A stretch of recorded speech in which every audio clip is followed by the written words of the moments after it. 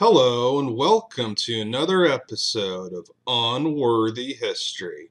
Today we got some more actual history for you from this book right here, History of the Early Settlement and Indian Wars of West Virginia by Wills de Haas, published all the way back in 1851. Now today's story is another one from West Virginia during the French and Indian War around 1757. This follows up a previous episode I've done from this book where Mrs. Neff was kidnapped. These repeated depredations of the Indians induced Governor Dinwiddie early in 1756 to order an expedition against the Indian towns on the Ohio. Major Andrew Lewis was appointed to command this expedition and directed to proceed against the Shawnee villages near the mouth of the Great Kanawha. Major Lewis led his men through great peril and suffering within a few miles of the Ohio River, when a message ordering a return of the expedition reached him. The whole party suffered intensely during this march, and once they were reduced to the necessity of cutting their buffalo skins into tugs and eating them, hence the name of Tug River.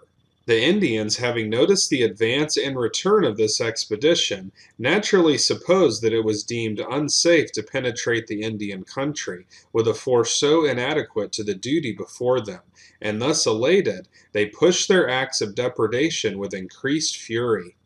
They struck across the mountains by way of the Kanawha, Monongahela, and Cheat rivers, carrying death to many a helpless family, and spreading alarm throughout the entire valley.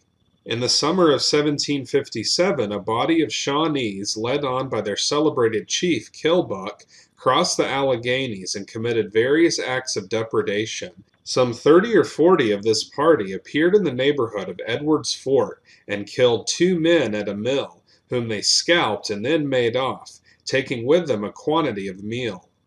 Information having been conveyed to the fort, 40 men under Captain Mercer started in pursuit of the murderers. The Indians, expecting this, concealed themselves beneath a bank and awaited the approach of the whites. As a decoy, they had strewn along the path some of the meal taken from the mill. Mercer's party, discovering this, supposed the Indians were making a speedy retreat, and not apprised of their strength, moved on at a brisk step, until the whole party were drawn immediately over the line of Indians beneath the bank, when the latter opened a most destructive fire upon them, 16 falling dead at the first discharge. The others, attempting to save themselves by flight, were pursued and slaughtered in every direction until out of the 40, but 6 escaped to the fort. One poor fellow who ran up the side of the mountain was fired at by an Indian. The ball penetrated just above his heel, ranged up his leg, shivering the bones, and lodged a little below his knee. He slipped under the lap of a fallen tree, and there he hid himself, and lay in that situation for 2 days and nights before he was discovered by his friends. It was that length of time before the people at the fort would venture out to collect and bury the dead. This wounded man recovered and lived many years after. Some time afterwards, the Indians in much greater force, and aided, it was believed, by several whites, determined to carry this fort by storm. The garrison had been considerably reinforced, among others by the late General Daniel Morgan, then a young man. The Indians made the assault with great boldness, but on this occasion they met with a sad reverse of fortune. The garrison sallied out, and a desperate battle ensued. The assailants were defeated with great slaughter, while the whites lost comparatively but few men.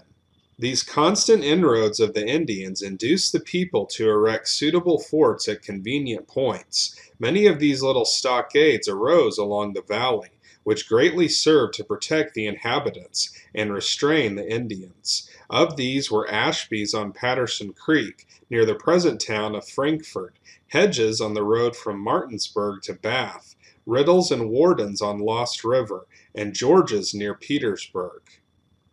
So that's it for this story. These events took place around 1757 in West Virginia during the French and Indian War.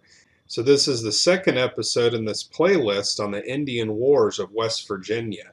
You can also check out my other playlist on the French and Indian War, which is taking place around the same time over in Pennsylvania, where the Delawares are invading some of the Pennsylvania German settlements.